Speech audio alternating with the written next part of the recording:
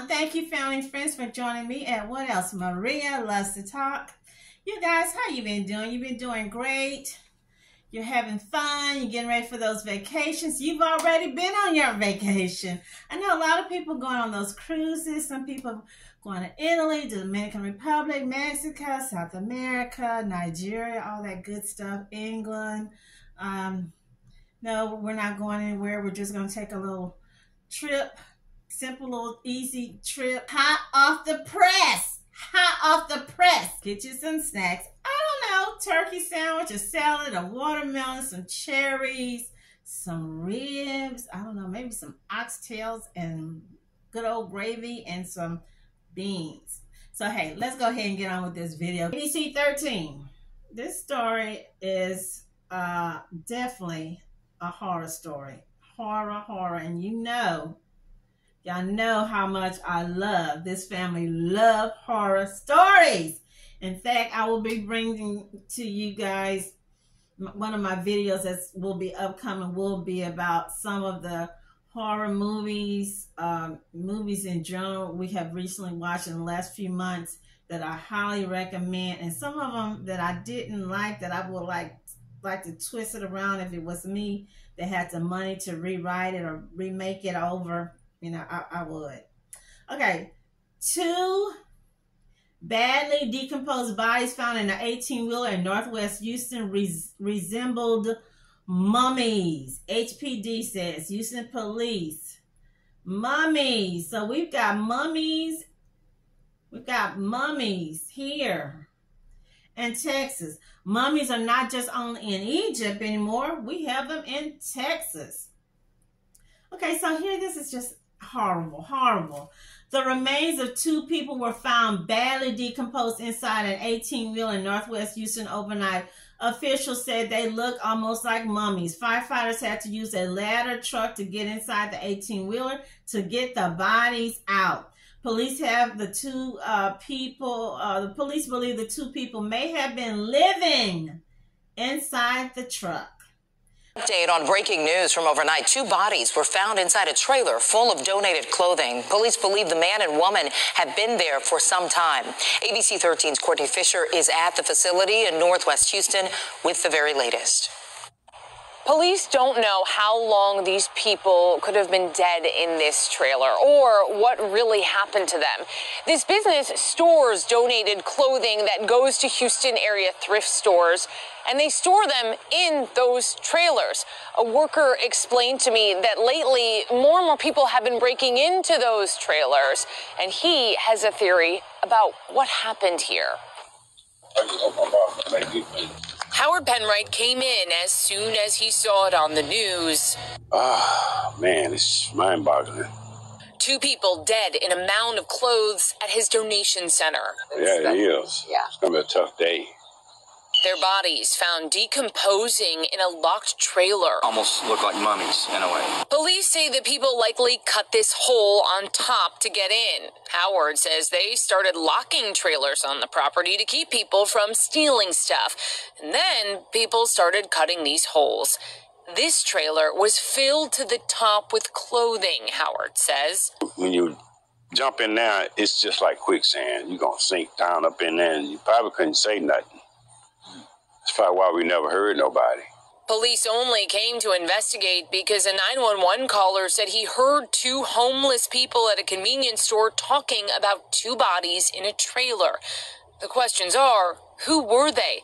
How did they die? And how long ago? In Northwest Houston, Courtney Fisher, ABC 13. Investigators didn't immediately say if there were obvious signs of trauma. They did say the bodies are badly decomposed, so the medical examiner will have to further investigate. Okay, police were called to the scene around midnight. Lieutenant R. Wilkins said it was kind of strange how they found out about the bodies. Listen to this.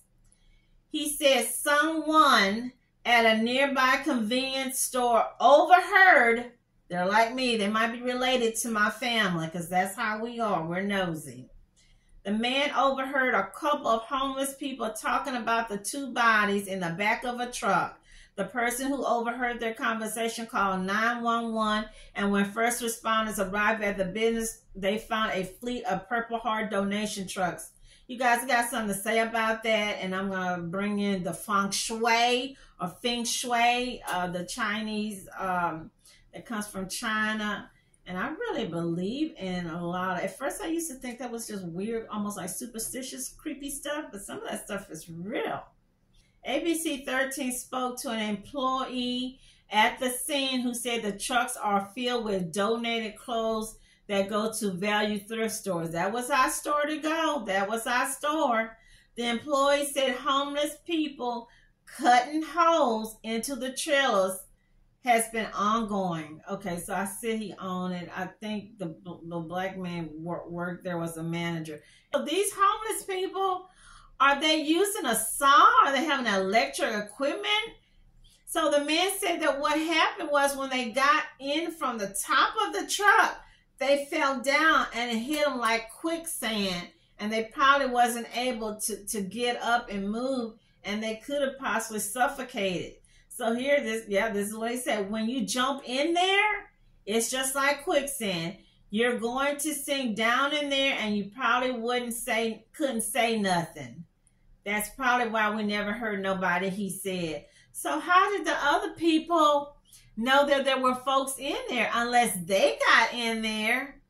But how were they able to get out? Or did they see the people go in there?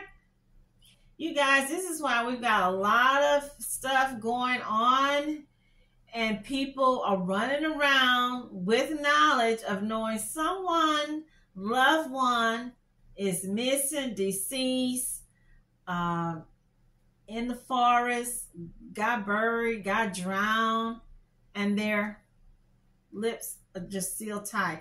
Prayers go out to these people. I don't even want to imagine what kind of suffering that was, or was it a slow, long suffering to sit in there and not be able to breathe, not be able to holler, scream for help. No one's out there but you and that other person. And maybe they could have been fighting each other to try to climb up to get to the roof to get out. That's a sad way to go, you guys. So, hey, leave me your comments to these poor people at the thrift shop. Oh, you guys, I just keep... What I was going to say with the feng shui, and I don't know if it's the same thing with the fake hair, the wigs, the human hair, because I've been seeing women on YouTube saying, I'm not wearing wigs anymore because it's cursed. It's bad luck, because they get it from them Indian women who's trying to get rid of the curses and the bad luck, and then you put it on your head, and now you going to inherit the bad luck. Let me stop being messy. I read, and it's been years ago, I don't mind buying. I think that was one of the reasons I stopped going to a lot of the thrift shops like we used to. You know, I know my family members say, long as we get home and we wash them, I take it to the cleaners. Nah. So the feng shui people are saying these objects, clothes, they carry the person's energy, vibes. So whatever type of person that was, especially if that person died of a disease, of some kind of terminal illness, and then you go and you're wearing their suit, you wearing their party dress, you wearing their shoes. I remember one of my mom's relatives would say, never buy a mirror at a thrift shop. Always buy your mirrors brand new. Of course, always buy your undergarments, your little underwears, your bras and whatnot, unless it already have the little tag showing that it's brand new. But y'all got to be careful, and if I have time, I'll put that up where they talk about in the feng shui about being careful buying used clothes, used items, secondhand things. Can you imagine? Do you think they're going to throw those clothes away, those two mummified bodies? Their bodies wasted and rotted in that. I don't want to say their waste. They might throw it away. Then they might send it off to Latin America, somewhere to Africa, to give it to those people and put it in a big, you know how they tape it or staple it up in that big compacted and just send it off? Gross. Whew, Lordy, again, prayers go out to those people. You guys, again, I want to thank you for joining me. And what else? Maria loves to talk. Stay healthy, happy, and blessed.